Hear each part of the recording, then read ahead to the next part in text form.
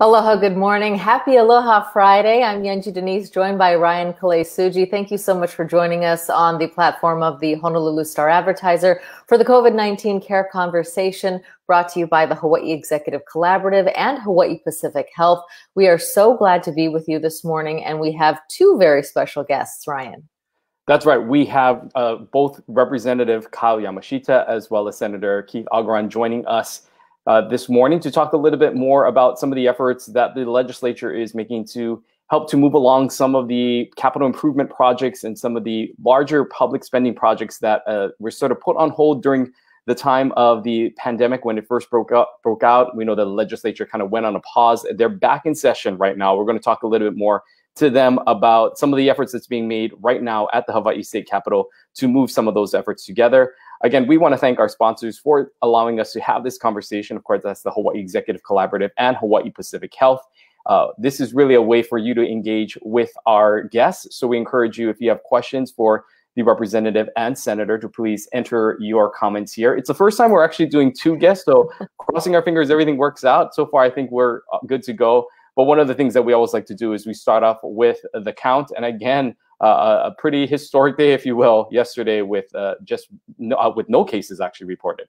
Yeah, wonderful to see no cases reported in the islands. We have 637 positive cases since the outbreak began, 17 deaths, no new deaths to report to you. Single-digit cases for almost a month now, and to see zero really does mean that we are flattening the curve and, if anything, trending downward. Nearly 90% of the people who've been infected have recovered, so good news all around. That's right, good news all around. And again, thank you to everyone who's already chiming in and sending in your comments. Let us know where you're watching from this morning. As we mentioned earlier, we have two guests joining us. Both actually represent the island of Maui, but of course they're here in Oahu. We have Representative Kyle Yamashita, who's joining with us now, and Senator as well. Senator Keith-Agaran is here as well. So good morning, Representative and Senator. Thank you so much for joining us. First off, I'm going to start off with you, Representative Yamashita. Talk a little bit about some of the efforts that are being made right now, what's happening right now in the Capitol, and some of the things that you're primarily working on during this sort of condensed special session. Yeah, so most of the efforts is on the budget, allocating the money for the CARES Act, and figuring out how we're going to deal with the shortfall. So we just actually passed it out of the House, and these agreements have been, because it's a condensed session, these agreements already have been kind of worked out with the Senate. So it's basically taking funds from all different places and putting it into the rainy day fund so that we can deal with that at some point. We're going to be waiting for additional information from the administration so that we can put together a better comprehensive plan of how we're going to deal with the shortfall. But also, right, we have other challenges with unemployment, which is huge, and how we're going to fill those gaps and those kind of things. So I think we're moving along. And the other thing that the Senator and I have been working on is putting together a capital budget. I think that's the main reason why we're here, to talk about those things. But that's kind of what we're working on. Yeah, so Senator, if we can talk more to you about some of those funds and some of the things that you folks are trying to do to help move these projects along. We know that a big part of helping to keep Hawaii moving are some of these, these capital fund projects to help the economy move and help this industry continue on. Talk a little bit about that. What are some of the things that you folks are trying to help to move those things along, and the processes to help ensure that these projects get funded and they get greenlit to sort of move forward? Yes, because construction is one of the few areas that the state actually can directly impact the economy, and providing these projects and funding them is important. One of the things we started off with at the beginning of the year, I think, was talking about where we could pay for infrastructure that will help housing. And in this budget, we were able to maintain that. We've got about $100 million going into West Oahu to help with infrastructure there that will move the housing projects forward, as well as some of the school projects that have been waiting to have some of those connections done. In addition, I think we've allocated about $50 million to the neighbor islands, Kyle, if I'm correct. Yes. You know, there's been a lot of talk of shovel-ready projects. Can you explain to our audience what that actually means and what are the kinds of projects we can expect to see get up and running? Yeah, so I think what the reason why the shovel-ready comes up is because we want to keep our construction industry moving. So one of the things that I looked at was, historically what happened in 2009, 10, and 11 when we had the last economic downturn. And if you look at the numbers of total construction in 2007 and 2008, there was about $8 billion of total construction in the state of Hawaii at that time. And of that, the state's portion was about $1 billion, give or take, and it represented about 12% around it, depending on the year. But then when the economic downturn happened, construction fell as low as like $5.6 billion. So it dramatically dropped a lot. And where the state helped was we continued to fund projects that could keep construction moving. So while those numbers dropped in totality, the state was able to, even though we were strapped for cash too at that time, we were able to keep funding at I think it was like 1.3, as high as $1.3 billion a year at that time. So our goal this year was to kind of do that also, to kind of look at projects. So we asked all the departments to give us a list, and I think we put that out in our COVID committee report, is how many projects are ready to move and things like that. So that was like a total list of projects that had potential to move. What the senator and I did was we kind of narrowed it down and did it a little more strategic as far as what projects could move, because at the same time we'd like to do them all, but we're limited by resources.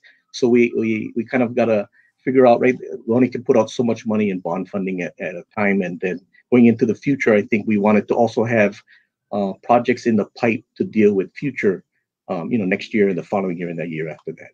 What kind of an impact do you think this will actually have? And when we talk about, getting these up and running, how much money do you think you can get into the economy, and how many actual jobs are we creating or saving? Well, the jobs, I don't have those numbers, but we can get that to you at some later time. But we're trying to keep that number in that area, maybe about 1 billion, 1.4 in state projects to keep that moving. Now, what the private sector will be doing, I'm not sure. But for example, in 2018, the total construction project at that time was like 9.5 billion. So it grew from where it was at 8 billion in 2007 and 8. So. And I think you can see over the last 2 months that construction has continued on some of the islands. So you can see that those people have continued to work. They've been able to support their families. And that's one of the important things that we're aiming at, is to keep one sector of the economy moving as we wait for the recovery for the rest of it. That's one part. And especially because in the construction industry also has the advantage of they're used to OSHA requirements for safety. So they're used to using what everyone's learning now what PPEs are. People in construction in a lot of areas are already used to that. Yeah, that's great. Senator, I want to ask you, one of the things, of course, that we're hearing is about the tax revenues that are coming in, the budget shortfall. Does that projection for this year impact any of these projects right now, or are all those funds sort of allocated? Meaning, like, are you putting aside some of that money because of those projected shortfalls? How does that and sort of the projections moving forward maybe impact some of the allocations that are happening now for the projects that are currently in front of you? Well, once we authorize these projects, it'll still be up to the governor and the administration to implement them. And the governor has a lot of authority, and he's going to be monitoring the revenues coming in and out that will be needed to support the debt service that will be involved. And the administration will have to go out and sell bonds at some point. And they've got a bond they've got a bond sales plan over the next 6 years that should be enough to take care of all the projects that are being authorized. But again, it'll be up to the governor to decide when to implement these projects. You know, on a practical level, just so that people understand process a little bit, you know, the session was basically abruptly interrupted, of course, because of the coronavirus, but you already did have a lot of bills that crossed over. So can you tell us what's going to be happening to the legislation that's sort of already made it partially through? It's not something that you're necessarily addressing this week, as far as I understand, but those bills aren't really dead, are they? No, this portion of the session was just to handle the state budget, the operating portion, as well as the capital, as well as deal with the CARES Act and a number of other bills related to it. But all the bills that crossed over are still technically alive and can be taken up when we return in June to complete the session. And that's what I think we've already noted, that with the way the revenues are and the shortfall, if a bill had funding attached to it, then it's unlikely that bill will be moving forward. But there are a lot of other bills that are very important that still need to be considered. There are bills that will extend sunset dates. There are bills that will address whether sales of permits and land leases from the Department of Land and Natural Resources are approved by the legislature. Those need to be dealt with before we leave the current session. I want to ask a question that we got a lot of comments on in the past, people asking about certain specific projects. One of the projects, of course, that's making a lot of headlines is the new Aloha Stadium. And we know sort of the processes that has gone through and how quickly that, you know, officials are trying to move that project through. What happens to the status of sort of Aloha Stadium now, with factoring in all these components? Yeah, the previous appropriation is still in place. I think all we did was there was an appropriation for, because we needed cash. There was an appropriation for $20 million in cash that we converted to bond funding just for cash flow purposes, but it will not slow the project down per se. And I think it is still a priority of the legislature to keep that moving. When we go ahead. The RFP opening scheduled, so we'll see what happens. I mean, it's possible. Hopefully, the price in the RFP will come in within the amount of money that we've allocated. Yeah, and if I can go back to the previous question, you know, one of the things that, you know, will be a deciding factor, the reason why there's a pause till June, is we're waiting for kind of two things. One is on May 28th, the Council of Revenues will come out with their projections of what the revenues will be for going forward. And that'll be an indicator for the legislature to figure out if we need to tweak or adjust the budget we just passed. So that's one reason. That's also the other reason we're coming back. But the other factor that we're waiting for is to see what the feds do in the next iteration of the CARES Act. If there is additional monies that will help the states fill its budget shortfalls. And that'll be huge if there's anything. So that's why we're waiting till June also. Well, the possibility is also they'll give us more flexibility in using the money they've already given us. And I think that's the other thing we're looking for. Right. I know both of you have been in government for some time. What are you hearing from your constituents in terms of the needs on the ground, and how can the legislature actually address those? Because, you know, every week we have Scott Murakami on here from the Department of Labor and Industrial Relations. And of course, we know the numbers when it comes to people who have applied for unemployment. We see those lines at Aloha Stadium for free food, you know, now every Wednesday and Friday, thanks to the food bank and other community partners who have stepped in. But what I'm curious to hear, especially because you do represent neighbor island communities, what you're hearing from your constituents and what you think that lawmakers like yourselves can actually do to help those folks right now. Well, mechanically, I think right now, what you need to consider is when the CARES Act was created, it was created for how the rest of the country operates. And one of the unique things that Hawaii has is we're a very centralized state, where education, community hospitals, jails, traffic court, and even EMS are primarily paid for at the state level.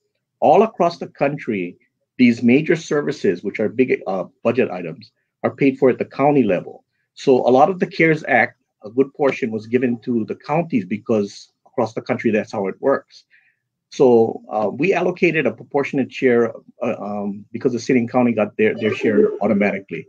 And what we're hoping and we're asking the counties to do is all those other things that you just talked about, where to help families cover rent or food or other things like that, because they don't have to pay for those services that the state has to worry about, that they pick up those kind of things. So we're hoping for, and we're encouraging the counties to do, is to use that money that is allocated to them for those purposes. And I think that'll be huge to help stabilize the economy. And are you getting, sorry, go ahead. No, and the entire delegation on Maui, for example, has been working fairly closely with the mayor and the county council there to really work on things, the basic needs of people. I think we've all been involved in distributing food. We've all been involved in making calls for constituents who are having trouble with the UI system, which means a lot of people. And we've all been involved in a lot of the regular community things that we need to do. I think you grew up in the Big Island, so you know how close the communities are. So it's one of those things where it just comes natural that when people see us, when we weren't in our quarantine and we're out, that they talk to us and they ask us what's going on, because I think what people want to know is information. People want to know that that the government actually has an idea of where we're going to be going from here. So I think we're fairly pleased with a lot of what our mayor has done, although I wish he'd open up a few more parks. There's still a few parks that need to be opened, and I think there's a lot of people that still want to get to the beach. Yeah, interesting to see what happens kind of moving forward with some of those orders being lifted. And we know that we see almost announcements every day that are somewhat happening and coming from those county levels. Just like sort of maybe a final thought from both of you on sort of the next steps. We know that you guys are sort of in the middle of it now. What are sort of the next steps here in the process, and when will things sort of wrap up for you folks? Well, we each took on a couple of bills. I think we took on the state budget as both the operating and the CIP budget, and we passed that out, and that will be going to our floor and then being sent over to the House for their final look at it. If there's still some problems, we can always go to conference. And I think at the other end, the House will be passing over the work they've done on the CARES Act, as well as the supplemental budget for the judiciary. And then we'll get a chance to take a look at that before we take another recess next week. Yeah, so I think a lot will be done in the next, a lot of the work has been done already as far as those bills. And in my opinion, right now, it's going to be minor tweaks because, again, we're going to be waiting for those two indicators, the council revenue and then what the feds do. And then also during that break we have before June, we'll be looking at bills, again, that are going to be essential timing-wise, or maybe even bills that maybe had money, but maybe just to put the mechanism in place to start discussion and then put the money in next year when we return. And we're seeing, sorry. And I know that we've done a lot of the confirmations of the boards and commissions, but there's still going to be a few more that need to be done when we come back in June. I just want to bring in one comment here. This is from Jesse Brother Van Dyke saying that you guys have been doing Zoom meetings. Check out the Hawaii Senate Facebook and YouTube pages. There are a lot of people who suddenly find themselves wanting to engage in government in a way that they perhaps never had. They may not even know who their representative is, but now they absolutely want to know because they have ideas and concerns about their community. So how do people get in touch with you? Tell us about those Zoom meetings and how they continue this conversation, because there could be people here who have very specific concerns and they want to talk to their own representatives. Well, they can always contact us at our phone numbers and our email addresses, but we've also, a number of our members have held town meetings virtually using Zoom, using YouTube. And I think this week, I think the Senate has been using Zoom actually for some of our hearings.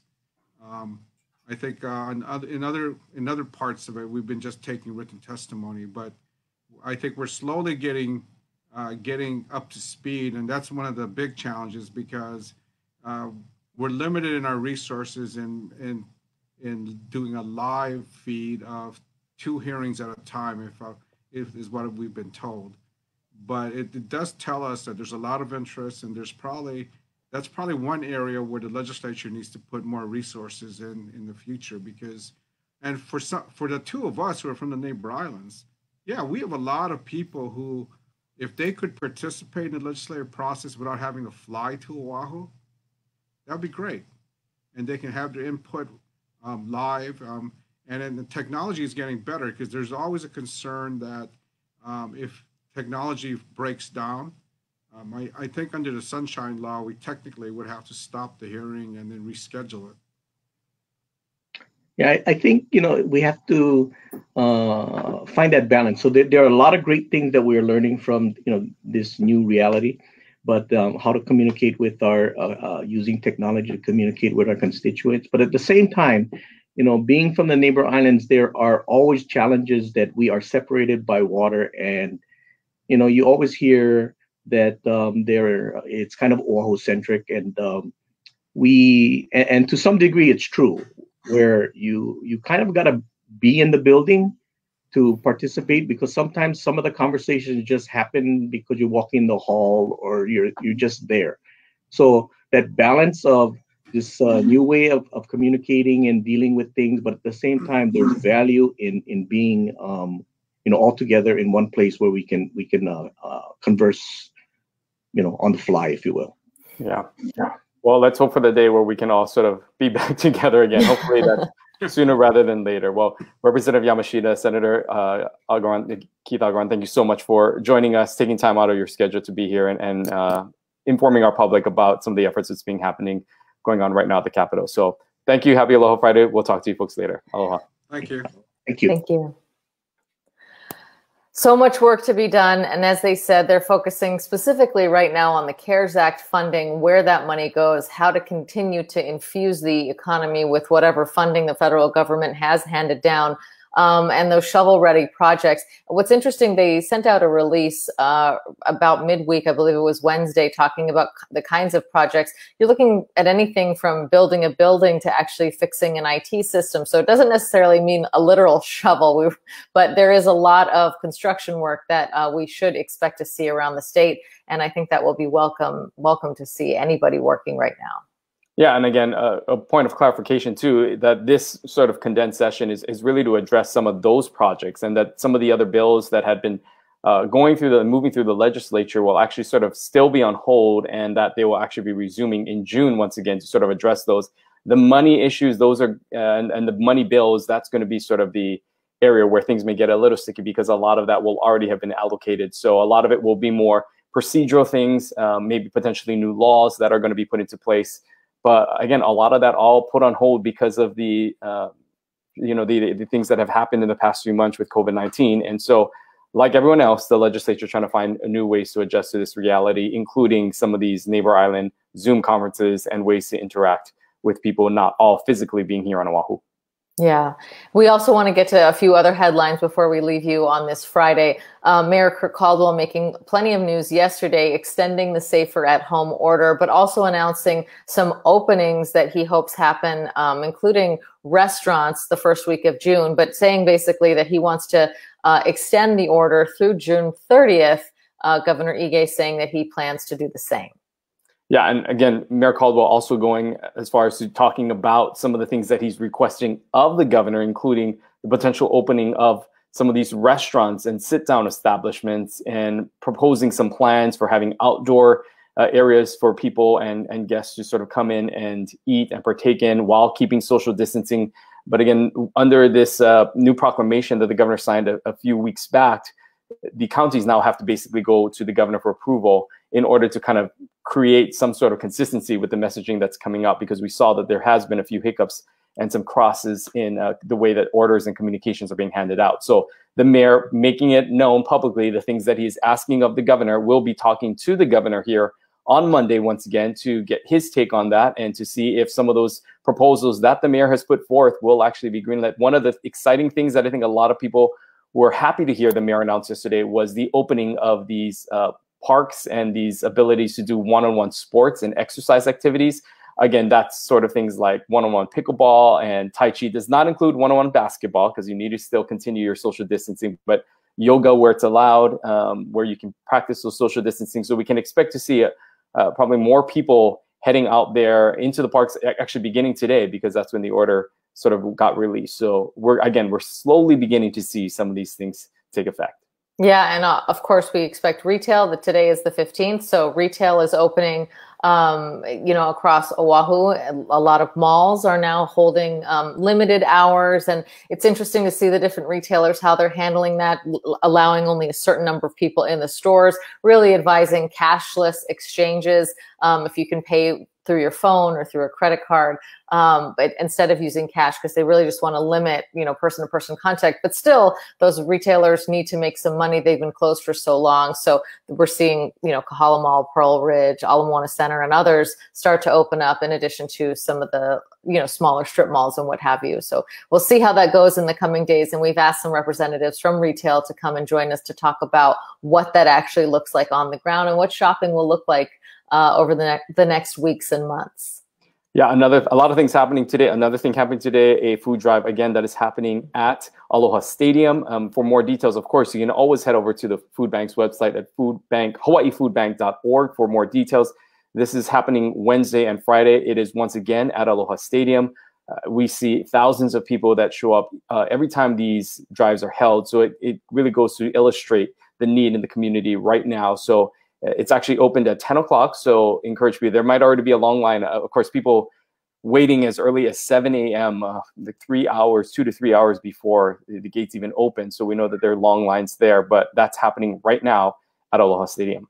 Yeah, and we also want to encourage you, if you happen to miss one of these food drives or food distributions, or if it's intimidating to get into a line like that, the Hawaii Food Bank does have 200 different distribution sites throughout the islands.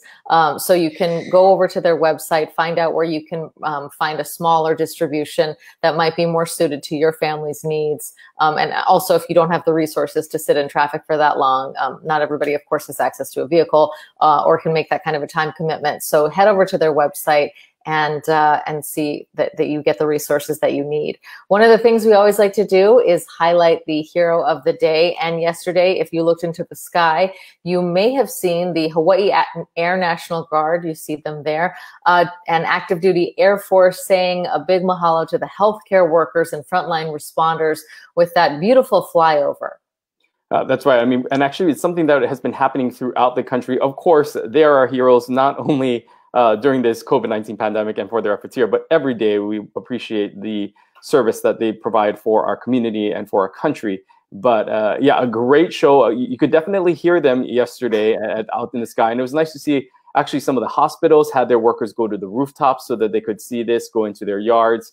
So it was a nice display of just appreciation again for our healthcare workers. So they are also, of course, our heroes. So we want to mahalo them as well as this wonderful flyover that happened yesterday. Yeah, and as Ryan mentioned, we do have the governor coming on Monday. We have Scott Murakami joining us again on Tuesday. We want to talk to him a lot about the Pandemic Unemployment Assistance Program, the PUA program, because we know that money is actually starting to be distributed to people here in Hawaii through that program, or at least notification that money is coming. So, we want to address a lot of those questions. So if you have specific questions on that system, please send them to us. We're also going to be looking back through last Tuesday's show to look for specific questions that may not have been answered in that program. Then on Wednesday, we have a doctor joining us. And Thursday, another doctor, Dr. Jennifer Kang from Hawaii Pacific Health is joining us on Wednesday. Thursday, Dr. Sarah Park, the state epidemiologist, is going to be joining us. We really wanted to talk to her to get a very scientific perspective on how the virus is spreading in Hawaii, what her thoughts are about, testing and tracing and what's being done. There's been a lot of political conflict, but we want to go to the pure science with Dr. Park. So we're really looking forward to that conversation with her. Yeah, a lot of dialogue happening between how much tests that should be taking place. We know that the mayor yesterday, again, calling for more testing, more tracing that needs to happen. And so we want to hear directly from the Department of Health specifically and hear some of their efforts, because as we move into the reopening of many of these establishments and businesses, it's going to be important to sort of gauge and see where we are with these daily counts and what the Department of Health continues to do in their efforts to make sure that everyone is safe. So looking forward to that conversation as well. Again, we appreciate everybody commenting. Again, we'd like this to be a place where we can help to further the discussion and move it along and try to find ways where you can connect with them. We know that there are a lot of opinions out there and people that are very passionate during this time. And we certainly appreciate your passion. And we know that people are struggling. And it is our hopes just to connect people and to inform people and really to move the conversation forward with questions that will help to advance that. So we want to thank you all for taking time out of your day to join us here and join us every day. We have a lot of people that have become loyal viewers, and we have really appreciate joining you in this process as we sort of navigate through COVID-19 together. So until next week, Monday at 10:30, we wish you a great Aloha Friday. Have a great weekend, and we'll see you back here next week. Aloha. Stay safe out there. Aloha.